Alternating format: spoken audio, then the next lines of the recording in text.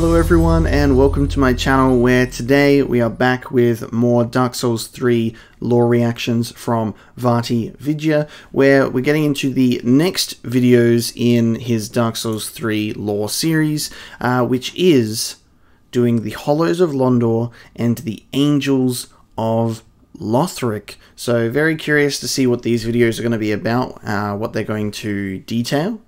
Let's just jump right into it, shall we? Londor. They call it the Hollow Realm, and it has links to a primordial serpent, to New Londo, to Velka, the goddess of sin, and to the most intriguing, hard-to-get ending of Dark Souls 3. It's a hugely significant location from a lore point of view, and I'm confident that this is where the DLC will be based. Wrong! It's so interesting to go through, obviously, these videos that are being done before the DLC comes out, so this is why we're reacting to videos that are a bit more in, like, chronological posting order, in, like, video release order, I should say, because otherwise, if I jump around too much, his own internal, like, laws and theories will shift and change as new things come out, so going through it in order of what's been posted is, I think, much better. But yeah, it's like, we're going to get theories about how Londor is going to be the base of the DLC, which is not a bad assumption or theory at all, considering the fact that there is, like, quite a huge Londor focus as, like, a side quest leading up to an actual ending. So that would actually be an interesting thing that I'd love to also check out and see explored one day, except I don't know if Dark Souls will ever be revisited as a series, so we'll just have to see what this video enlightens us with in terms of Londorian lore. Let me paint a picture of Londor for you. Londor is a society of undead, comprised of corpses and shades who have led unsavory lives. As such, these hollows are deeply detested and hated, which is nothing new for Hollowkind, really. It's even been recorded that sometimes a hollow will use a purging stone to remove the physical effects of the undead curse, temporarily reversing their hollowing, and occasionally a hollow will even fool himself into thinking he's no longer cursed and will turn on his own kind. Which reminds me of what Lothric says down here. This pit is for hollows, not for the likes of you sane folk. Or perhaps you are a hollow, posing as otherwise? And I tell you these things because even though the Hollows of Londor are hated, even though they sometimes fight amongst themselves, they still remain a truly unique example of hollows forming a society, and that is interesting. Because I don't know who this person is. Lothric looks to be in the boss arena of the Cursed Rotten Greatwood. I have not encountered this character in my playthrough before, so we're gonna have to look up and see who the hell this person is as well. But it looks like they have ties to Londor. That's a shame, but that's okay. We'll figure this out at a later date. undead are a powerful force if they have a purpose. We see that in the Undead Legion who fought the Abyss, and we see that in every protagonist from a Dark Souls game, really. So it begs the question, what are the undying Hollows of Londor fighting for, and what are they bound by? The Age of Fire was founded by the old gods, sustained by the linking of the fire. But the gods are no more, and the all-powerful fire deserveth a new heir. Our Lord of Hollows, it shall be, who weareth the true face of mankind. This is Yuria, seeker of the Lord of Hollows, and one of the three maidens who founded the Sable Church of Londor. The Sable Church translates to the Black Church, and its towers are said to resemble the 8 jagged branches of the Morian blade. The church is said to offer salvation to hollows, which must be a pretty attractive tagline for cursed individuals. I'd wager that if I was cursed with undeath, then I'd be pretty open to a little bit of faith to keep me from hollowing. So it's very clearly implied that the Sable Church is what keeps the Hollows of Londor grounded. This faith is not an oath taken lightly, however, because those who fuck up are exiled, and they're given the words to the atonement miracle. Hollows who recite this miracle think that they're reciting words of forgiveness, but in reality, the atonement miracle makes you attract more attention from foes and increases enemy aggro range. That's a pretty evil punishment. Not only are you exiled, you're exiled and you have death following you everywhere.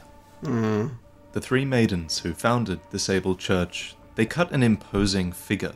All three are highly skilled fencers, so skilled, in fact, that they were able to found the Sable Church between just the three of them.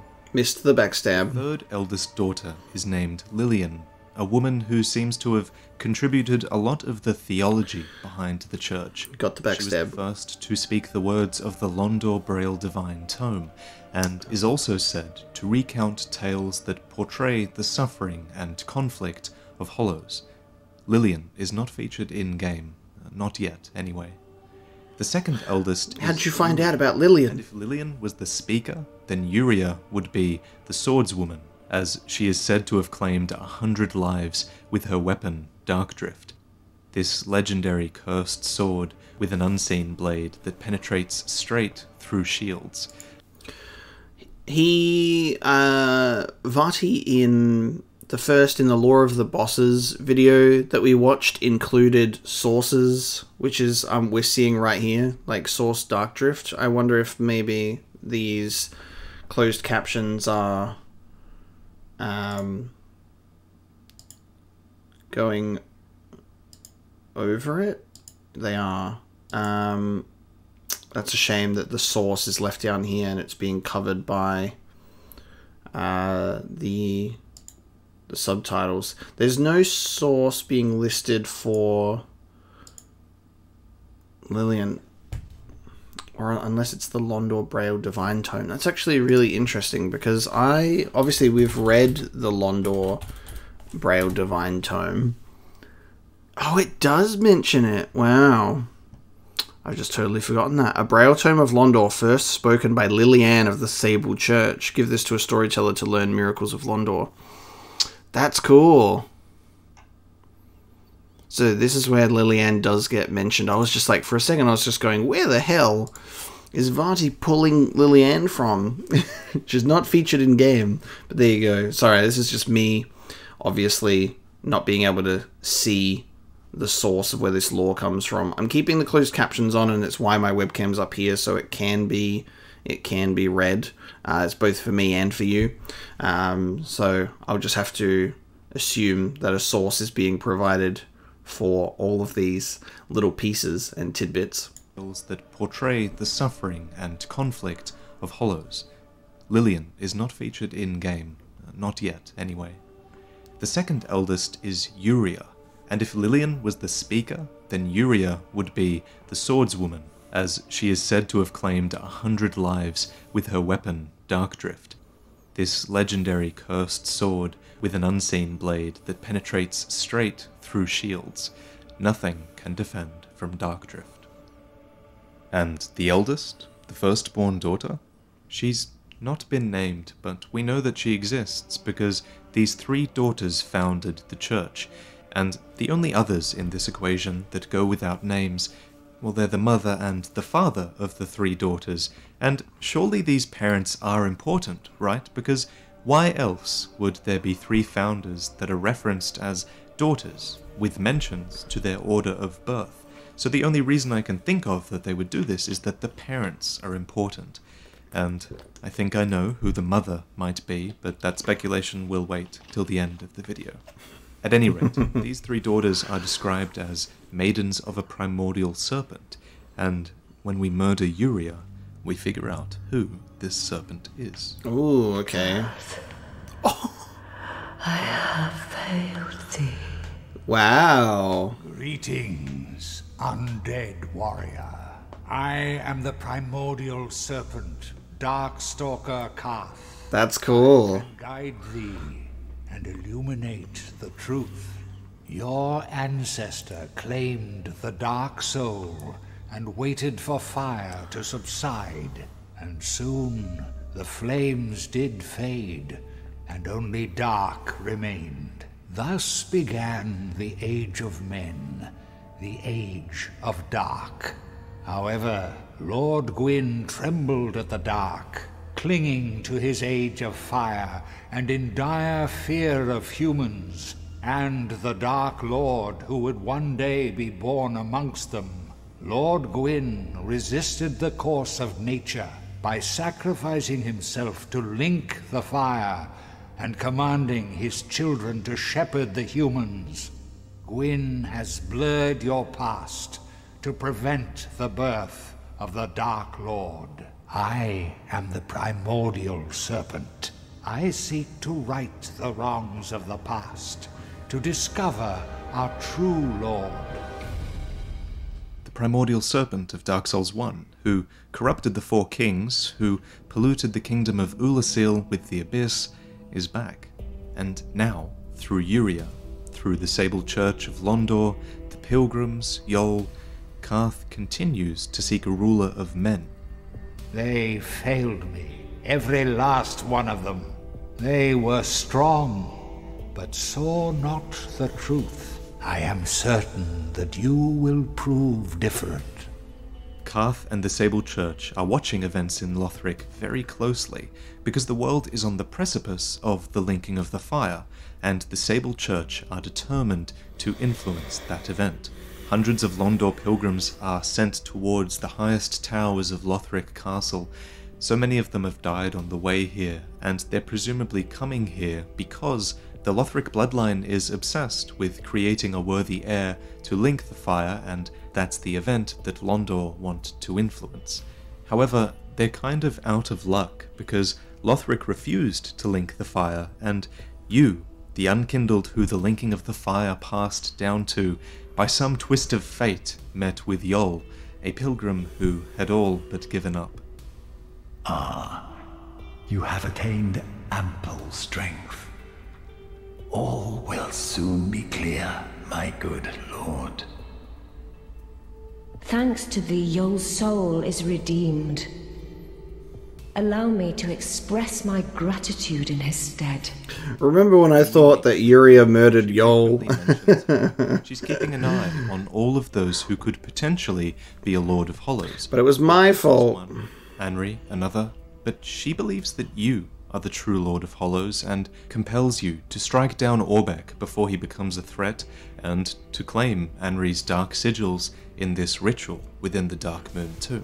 Oh, were we in? Did she ask us to kill Orbeck? Maybe I've forgotten that, but like, obviously we didn't do that in our playthrough. But that's really interesting. If so, the linking of all of this to Karth back to Dark Souls 1 is really cool. It makes me wonder if the serpents were supposed to or going to make an appearance at one point, because there are the statues in the ringed city that have the primordial serpent like heads. I remember those, so it's very cool that they're still like keeping them in, but like getting a name drop, like mentioned by name, is very interesting. It's always good to see the parts of the story that I haven't explored. A lot of this story with Yuria and like the Londor storyline is not new to me, because I actually got that ending, but the details of like attacking Yuria and stuff like that, and her dialogue surrounding that is really cool, because obviously I don't know about that. Betray Yuria, you don't do her quest in time, or you straight up attack her, then the Pale Shade of Londor will hunt you down. But if you're allied with Yuria, then the Pale Shade will assist you throughout the world. Another thing to note is that many characters associated with Londor use bleed weapons like Dark Drift or the Morian Blade or the Mannequin Claws, and blood loss is also a proven way to slow the reanimation of the Undying. So that'd be a pretty popular weapon in a land full of hollows. Imagine if Pontiff was that easy to fight. So, let's talk about the Undying, about the undead curse, the dark sigils, and the dark sign. I've noticed a trend. When characters talk about the dark sign, they often call it a shackle, something weighing men down. With dark unshackled, a curse will be upon us. and cast off the shackles placed upon your brethren. One who might shatter the shackles of fate. Shackle my fools whose they yearn for love, unaware of its grand illusion. The undead curse is often referenced as appearing after Gwyn linked the fire. That's really cool. I like how he's obviously had to go through a bunch of dialogue about the dark sign, and I just love that he's pulled from Dark Souls 2 as well, because a lot of people just look at Dark Souls 2 as the black sheep, the ugly duckling, get it out of here, get this game out of my sight, it's not even good. People write off that game. But what I do like about what Dark Souls 3 does is it does take elements of both Dark Souls 1 and 2 and put that into the game. And another thing is we've got people very happy in Elden Ring right now is because they have apparently brought back the power stance from Dark Souls 2. So bit of a side note, but I do like that Dark Souls 2 does weed its way into the lore and the world of Dark Souls 3 whenever it shows up. I appreciate it for that, you know? So we assume that Gwyn is at fault somehow. It's the gods who shackled us, and while we don't quite know how it started, we do know what happens to undead cursed with the dark sign. For when the undead dies, it is never truly dead, but only one step closer to hollowing. Not all undead are hollows, but all hollows were once undead. You might be wondering, what are dark sigils? Well, I'm assuming that they're synonymous with the dark sign, and the description of the dark sigils says that they're a problem because such a cool shot. Humanity literally leaks out of them, and the gap that creates is filled with the accumulation of the undead curse. So our character is always in the process of losing his dark soul, becoming more like the hollows that all humanoid beings appear to have stemmed from. And for ages, undead have been shepherded towards the first flame, to fuel it, to link it, to sit at it and reset the world and keep the gods in their age of fire. But the world was never meant to be stuck in this age of fire. It was supposed to go the Age of Ancients, the Age of Fire, and then the Age of Man. Natural progression. But this age of fire, it struggles to die, much in the same way that the undead struggle to die. I mean, you even see the dark sign in the sky towards the end of the game. That's pretty symbolic.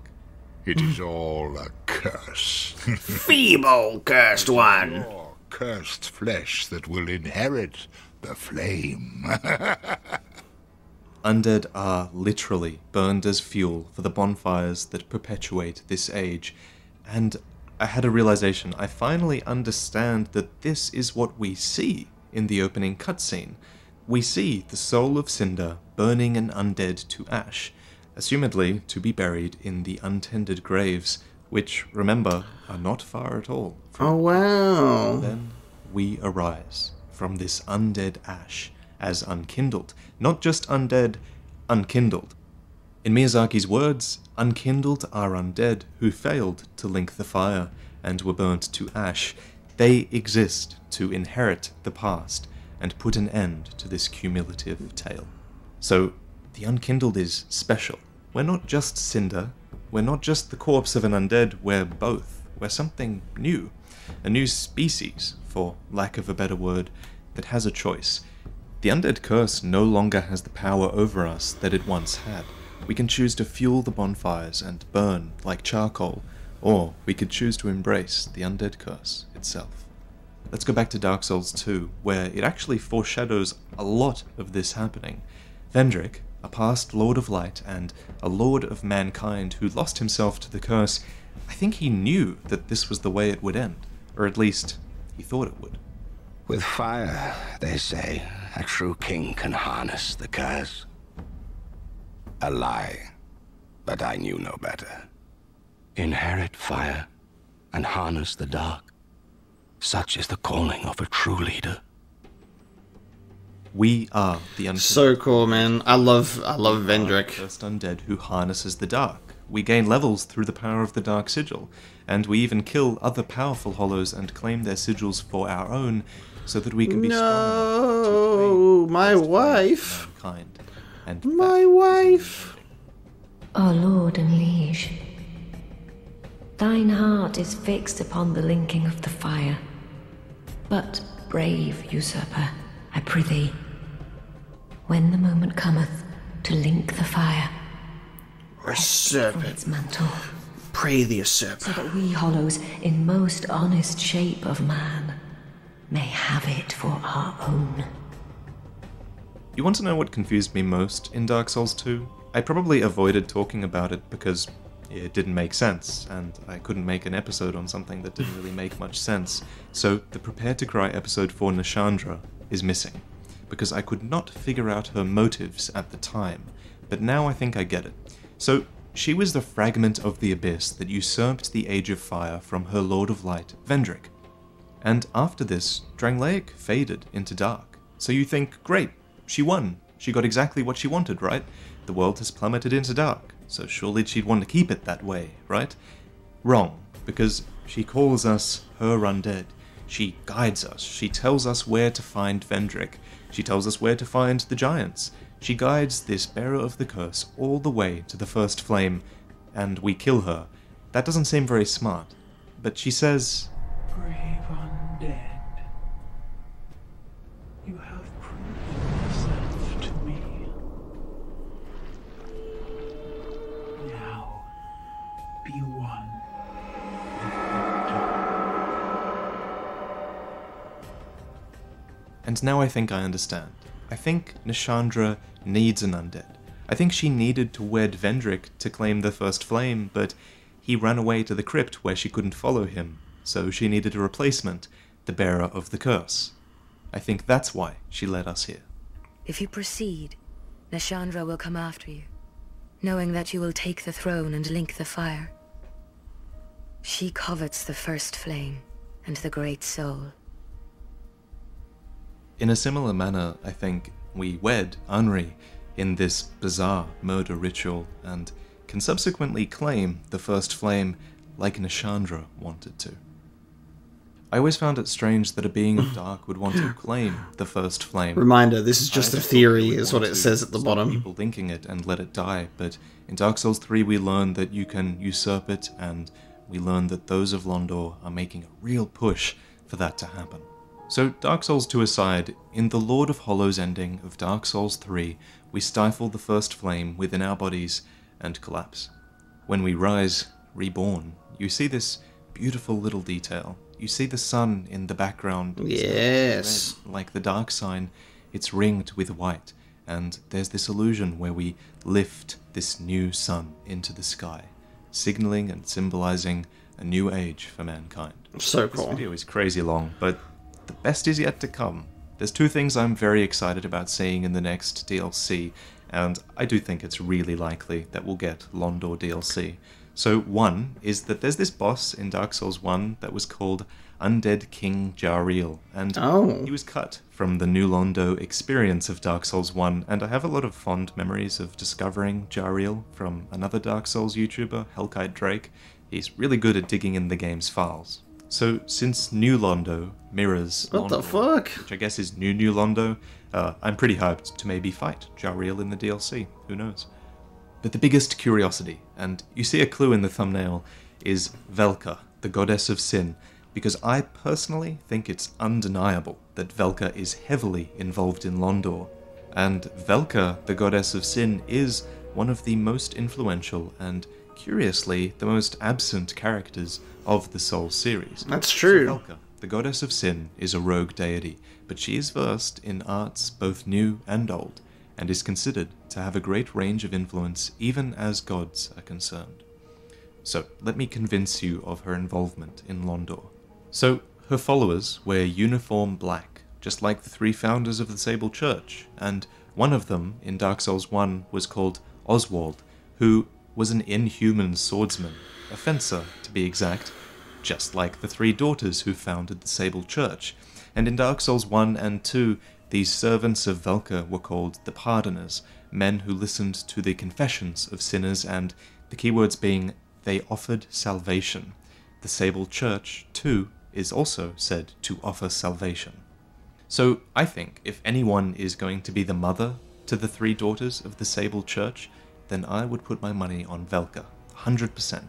Many spells 100% of silence are the spells and rites of Velka in Dark Souls 1, and in Dark Souls 3, they're said to originate from Londor.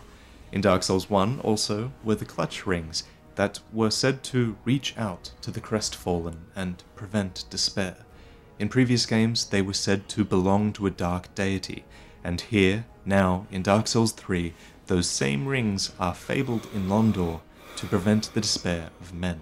Speaking of rings, we get the sacrifice rings from Yol's ashes, the hollow ashes, and the sacrifice rings also directly reference Velka. There you go. So going with my list, Velka also oversees the Dark Moon list of the guilty in Dark Souls 1, which was a covenant led by Dark Sun Gwendolyn, and in Dark Souls 3, this could explain why we sacrifice Anri within the Dark Moon tomb.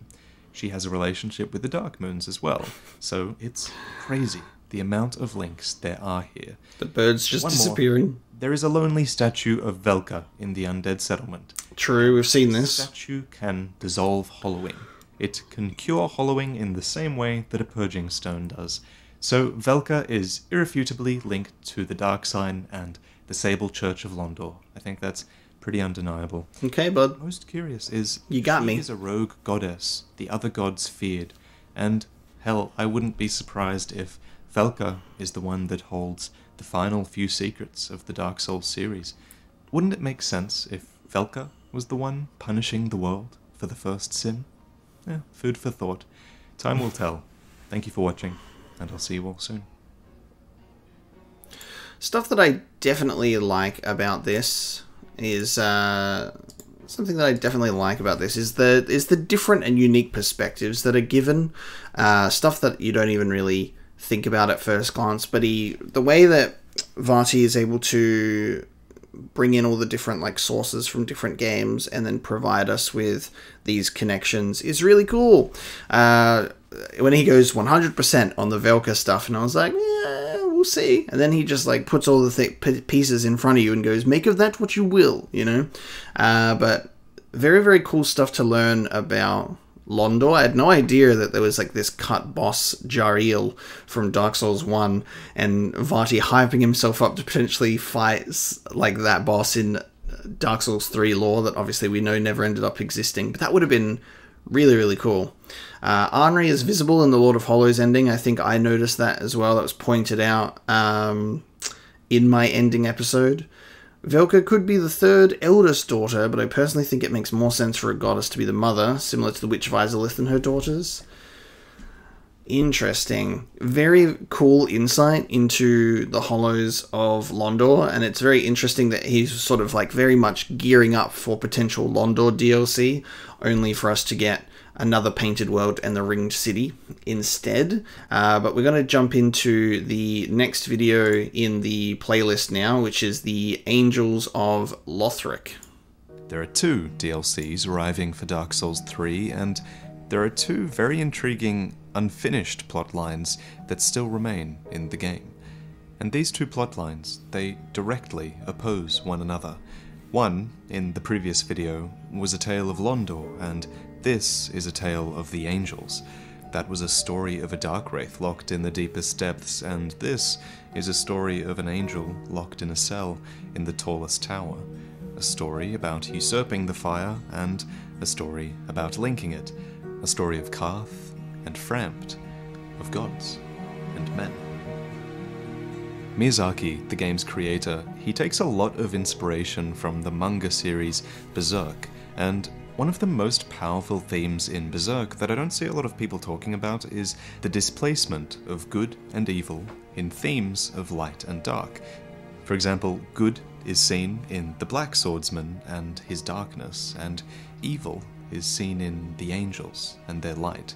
Similarly, in Souls, mankind were the ones with the dark souls, and even though the gods are associated with fire and light, these gods are dedicated to selfishly keeping themselves in power at the expense of all humanity. So keep this in mind as we talk about the angels of Dark Souls 3, because I wouldn't be surprised if Guinevere were a boss in the DLC. But we'll get to that. We'll get to that. And we're going to fight Guinevere now. I blocked my eyes from that because I'm currently reading Berserk, so I was like, I don't want to see something that I'm not ready to see yet. I don't want to accidentally spoil myself in a Dark Souls lore video on Berserk. And then Vaati the Madman goes, we could fight Guinevere. How's that going to work? I mean, I'm sure I would know how that would work, but, like, no. To that. The angelic faith has its roots in Lothric, where Queen Guinevere is said to have raised several heavenly children. The Lothric bloodline has always been devoted to the linking of the fire, obsessed with creating a worthy heir, and their ruler currently appears to be the young Prince Lothric, and engraved upon the doors leading to his chambers are 3 figures that represent the 3 pillars of power that uphold his rule. First, like the knight, the maiden, and the scholar, right? It is to feed and care for the noble children. Essentially, she's their wet nurse. And it's clear that these women grew the princes for a role in the linking of the fire. They're not your traditional wet nurse, for one of them begs us to convince Lothric to follow his duty as a lord, and the other 2 sit directly within the fire-link shrines. The second pillar is the knight, responsible for the defense of the kingdom. The Lothric knights were allowed to tend to the wyverns and fight alongside them, as these dragons also belong as a symbol of Lothric. And the third pillar, the scholar, who is master of the grand archives of knowledge, and of the 3, the scholars seem the most influential, especially to our young Lord Lothric, who was frail and disinclined to knighthood. The Grand Archives and the Lothric bloodline, they also rose together, and the first of the scholars was alleged to be a private mentor to the royal prince. And here is where the story gets really fascinating, because this private mentor, the first of the scholars, he doubted the linking of the fire, and it's clear that whoever he is, he planted thoughts of rebellion into the young lord's mind. So these were the 3 accepted pillars of the king's rule, the high priestess, the knight, and the scholar. But there was one more pillar who served Lothric on the fringes and in the shadows, the hunters, a 4th pillar of rule, who punished the king's enemies in ways that the king's 3 pillars cannot. These were highly adept warriors, and they were known for wielding paired weapons, and some were so proficient in their duty that they even managed to serve successive generations of kings. These hunters, specifically, became known as the King's Black Hand, and for generations these hunters served the Lothric bloodline, and for generations their rule was clearly prosperous. However, the pillars of Lothric are crumbling when we arrive, and Prince Lothric refuses to link the fire. So bear with me, once I have the groundwork laid we can get into the really interesting angel stuff. So in Dark Souls 1 we were introduced to Guinevere, who was firstborn daughter of Gwyn, the man who linked the fire, and this illusion of Guinevere at least says this. Please, father's role thou should assume, and inheriteth the fire of our world. In Lothric, now, Guinevere is heavily implied to be the queen of Lothric, married to King Osiris and revered as a goddess of fertility and bounty. And living up to that title, she became a wife and a mother who raised several angelic children. And just like in Dark Souls 1, she broke up with Flame God Flan. He wasn't cool enough. One of those goddesses it needed a crazy dragon-obsessed king. The Lothric bloodline instead. Children, they were obsessed with creating a worthy heir. And there's a lot more evidence of her influence in pushing undead and unkindled to link the fire. The path to the kiln itself is hidden behind the Queen's castle, and unkindled are even born to the untended graves. The Way of White, which is a symbol very closely associated with Guinevere. The Queen even placed a powerful artifact in a coffin that she thought a future unkindled could profit from. And yet, the castle is in chaos. Her husband has gone mad, and her noble children are scattered and defiant. So the Queen does what she did in Dark Souls 1, corrupt, she leaves the kingdom. And we, when we go through it, we're left to piece together how exactly this kingdom collapsed from the children, her children, that remain. Prince Lorien and his younger brother, Lothric, remain in the throne room of their castle, implying that they were the ones in power as their rule collapsed. Prince Lothric is described as the last hope of his line for linking the fire, but Lothric went against his duty and against Guinevere's legacy and refused to link the fire. When you approach their chambers, take notice of this stretch leading up to it. All the knights are facing outwards, barricades are raised, and sure, this could mean that they're protecting him from us, the Unkindled, but I think that they could also be protecting Lothric from the angels and their winged knights. Okay. So this is my favorite part of the script.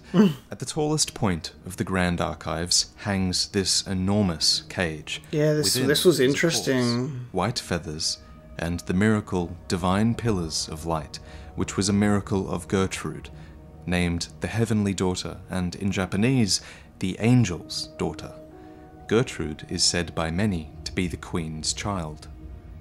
This miracle brings down divine pillars of light, and it was told to Gertrude when she was visited by an angel. Despite losing her sight and her voice, she was blind and mute, Gertrude was still determined to record this tale of the angel's visit. Somehow, this blind, mute girl wrote down what she heard in a fragmentary scroll. And in Dark Souls 3, there's this huge tradition of placing great faith in the words of the blind. So somehow, despite being impossible for ordinary men to decipher, this tale of the angel became the foundation of the angelic faith of Lothric. This is so cool, man. Our question is, what does the angelic faith of Lothric stand for? What do they represent? And it's my belief that all angelic references are related to the Way of White, which was a human faith of clerics, paladins, and pilgrims who are supporters of the linking of the fire and the gods. Let me provide some evidence. As you travelled through Dark Souls 3, the sharp observer would have realized that there are a lot of angelic references. It's me, a statue. I'll name 5 and convince you of their relationship to the kingdom of Lothric. So, 1. The statues in Upper Lothric are winged, and one set of wings even belongs to a depiction of a primordial serpent statues. In the last episode we talked about the mention of Karth, and on the flip side, wouldn't it be fitting for Frampt, who is this serpent in Dark Souls 1 who was a huge advocate for the linking of the fire, wouldn't it make sense for him to be a manipulating force in Lothric, a rule known for the linking of the fire? True. Secondly, in the Cathedral of the Deep you see statues of winged men, and indeed the archdeacons of the Deep wear robes denoting the highest rank in the Way of White. And originally this order was not evil, they were devoted to tending to the flame. And in this video, we assumed that this meant that they were tending to the flame of Aldrich when he became a Lord of Cinder. However, when Aldrich rose from the dead, this order of the Way of White became corrupted by his influence, and they abandoned their service to the gods. You see this in the statue, the angels, this Way of White cleric, it's overcome by Aldrich's filth. Oh, okay. Third, the Silver Knight helms are winged, and indeed, the Silver Knights in particular are loyal to the old royal family, even protecting this family's manor long after it was abandoned. In particular, though, the Silver Knight shield has the blessing of their goddess Guinevere upon it, even to this day. And Guinevere is intrinsically related to the angels. 4 of her children, Gertrude, Lothric, Lorien, and Rosaria, they have some link to white feathers. On Gertrude's cage floor, Lothric's floor, and shot from the bident of the man-grub casters. And Gertrude's description actually calls her the angel's daughter in Japanese, not just a heavenly daughter. These children are linked to Guinevere, and they're linked to the angels. And finally, when I look at these beheaded statues in Lower Lothric, I think of another reference to beheading. We place the heads of the Lords of Cinder, their cinders, atop their thrones to satiate the fire-linking ritual. I was And I looking think at so these much of the statues beheading are a stuff. symbol of self-sacrifice to the linking of the fire. Especially the one with Where the they sword. cut their own throats and Yeah. hold their own heads This one. willingly in their hands. When these were built, Lothric was known for the linking of the fire, and I think these represent that. And the final reference to beheading, to the Way of White, are the winged executioners, who swore themselves to the angels. And their set reveals the most curious part of this story. It says that worship of these divine messengers is heresy in Lothric and unrecognized by any of the three pillars of rule. In an attic in the castle, behind an illusory wall, lies a giant portrait of a winged messenger Oh, and wow. a sacred shield, a shield known as Sorcerer's Bane, and an heirloom of the Way of White. Now, with all the connections we just made to the angels being supportive of the linking of the fire, the statues, the helmets, the feathers, why would Lothric call it heresy? Why build statues to something heretical? And the only solution I can come up with is that it became heresy when Lothric refused to link the fire. Yeah, It is said true. that this is why Gertrude, the heavenly daughter, was imprisoned in the lofty cell of the Grand Archives. Her faith, previously accepted, must have become heresy when Prince Lothric took over, for he was positioned directly against it. And remember, the first of the scholars was private mentor to Prince Lothric, and of the three pillars, the scholars are closest to the prince. And it is the scholars themselves who tampered with the sacred chime of Gertrude, allowing her blessed item to be used for their own ends. And in a huge way, the scholars were behind Lothric's refusal to link the fire, and, in turn, Lothric's persecution of the angels. It's no wonder that Guinevere fled the kingdom. And one of the earliest lore questions I ever had in Dark Souls 3, you might remember it, was why an executioner was patrolling a burning courtyard full of headless knights. Why this was the scene of a battle. And now I think I know why. I think Yeah, that's actually that's a cool was the beginning observation. of a conflict between the crown and the angels. Lothric knights and winged knights never fight together, and both lower and upper Lothric have corpses from each side within the castle itself. Additionally, the That's a really assassins cool close to the Crown observation. Prince, the Black Hand, one of their rings is on the roof where three fully ascended golden winged knights guard the entrance to Gertrude's cell. The King's Black Hand assassin, loyal to Prince Lothric, was here, and he was killed. So now we come to the part where the answer is very much up to you. Is Gertrude the corpse in the cell, perhaps killed by the King's Black Hand, or simply dead of starvation? Or is Gertrude's cell door open because she escaped, flown away by one of the winged knights? Or is Gertrude alive and in-game?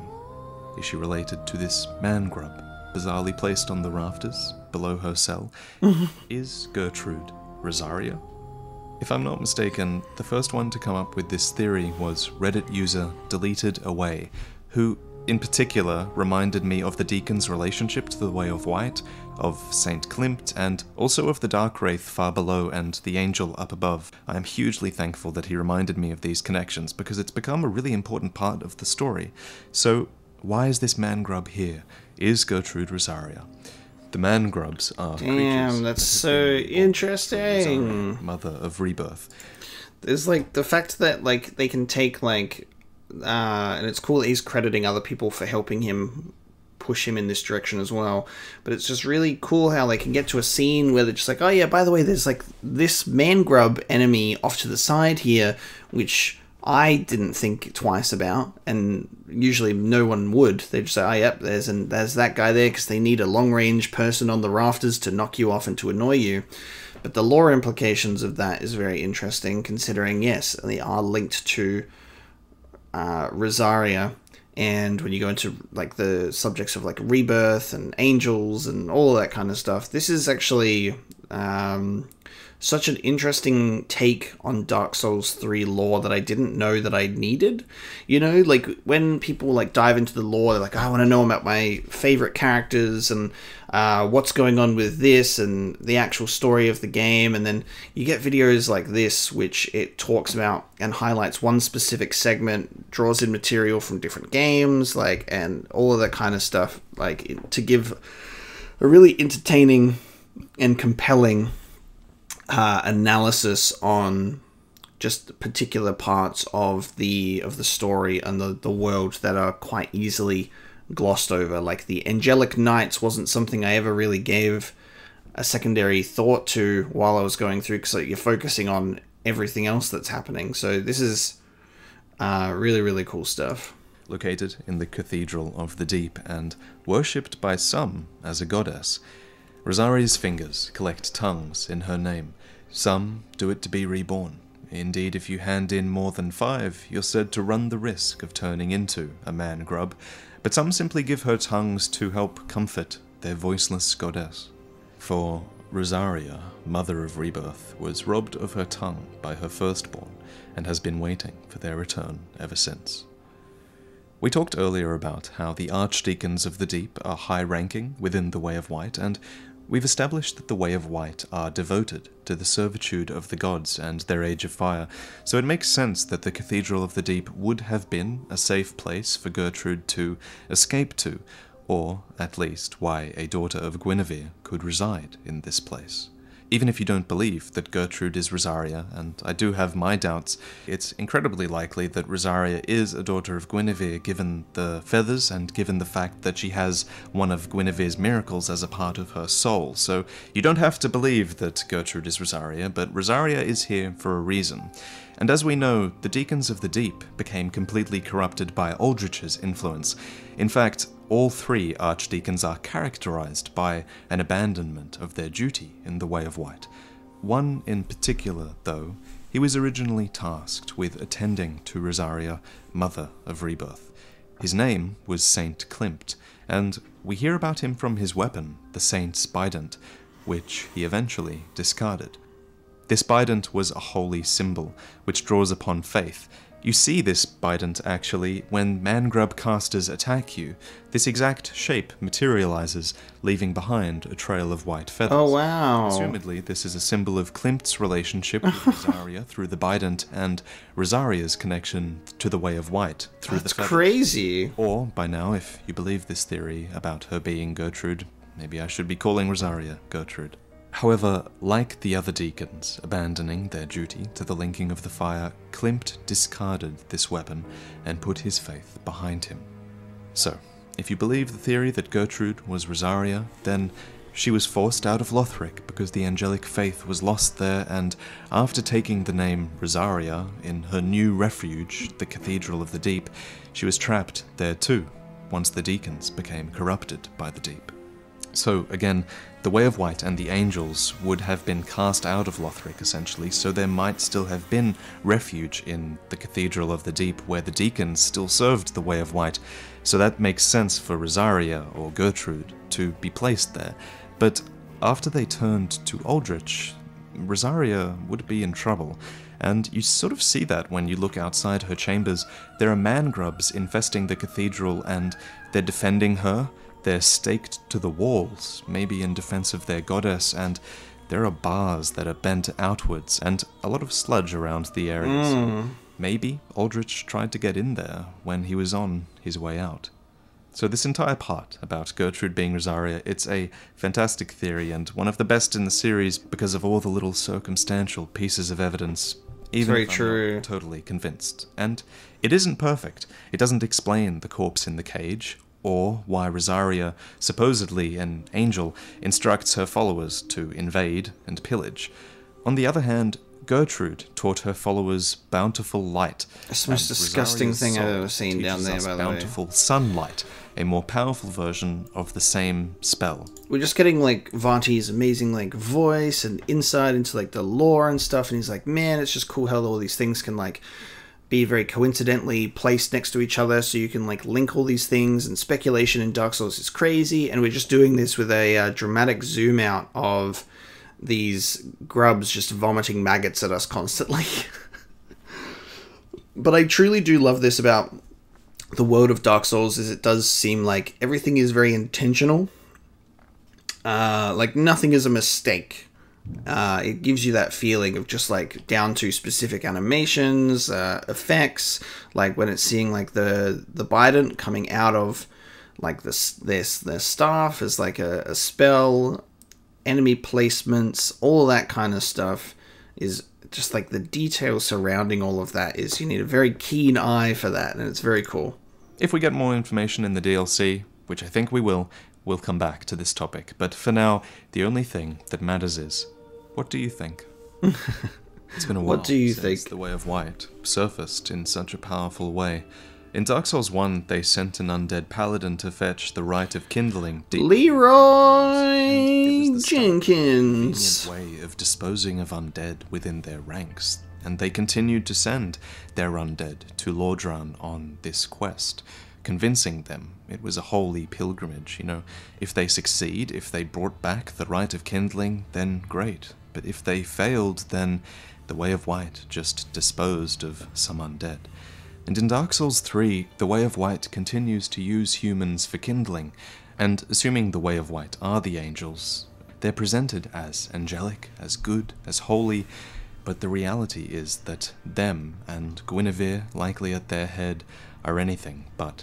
They've been using humanity for kindling, and I think we'll be getting the chance for a little bit of revenge soon. The day before I finished this script, user ravenbiter_114 made a thread on Reddit with evidence that Guinevere will be in the DLC, citing an unused boss track that sounds very much like Guinevere's theme from Dark Souls 1. Have a listen. Guys, Guinevere's gonna be in the DLC. Trust me. Trust me, dude. I listened to some music and it sounded very familiar. I'd say they're onto something here, and even if it's not Guinevere, it could be someone related to her. So, with Gamescom coming up, I expect we'll be hearing about DLC soon. But what will it be? About the Hollows of Londor? The Angels of Lothric? Or will I be pleasantly surprised and it'll be something else entirely? Thanks for watching this video, and thank you to those who support me on Patreon. In the description I'm going to leave a link to tons of other theories, and some are quite different to mine on the nature of the angels in Dark Souls 3, so read up and come to your own conclusions. Thanks for watching, guys. See you next time. So cool. That was a very neat insight into Londor and the Angels of Lothric. I really enjoyed those two videos side by side. Very cool, like, insight, and being able to draw links and connect threads to things that would seemingly, like, normally just be completely glossed over as, like, that's a cool thing in this part of the thing, not having a full, like, backstory and all of this lore potentially surrounding it. And I like, and I've said this before, I'm pretty sure, that it's just like his ability to tell a story where there seemingly might not be one is very cool, because a lot of this can be like, it's theories and it's speculation and it's drawing your own conclusions from like the lore and story. Does it in a way that's very impressive, and some of the stuff is definitely has sources, like it's definitely confirmed, but the way that you can like link it to things and go, what do you think? Like, this is just a theory. It's very convincing stuff. It's very cool to think about. It definitely gives a new perspective on the world of Dark Souls. So guys, thank you so much for tuning in to this Dark Souls 3 lore reaction, watching these two videos. We'll be getting into the next round of the Dark Souls 3 lore reactions shortly, because I think next up in the playlist are the first of the DLC related videos. So I think that's going to be getting into the painted world of Ariandel, which is going to be very exciting. So thank you so much for watching this video, and I will see you in the next one.